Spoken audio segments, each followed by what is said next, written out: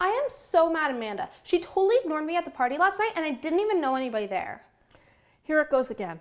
I really don't know why you hang out with Amanda if she treats you like this. But Mom, you don't understand. I hate it when you judge my friends. Amanda is one of my best friends, but last night she asked me to go to this party and then she ditched me.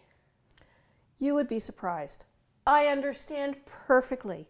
Your friend ditched you, so next time, find someone else to go out with. Wow, this is unbelievable. I don't even know why I talked to you about anything. I hate you. I hate you.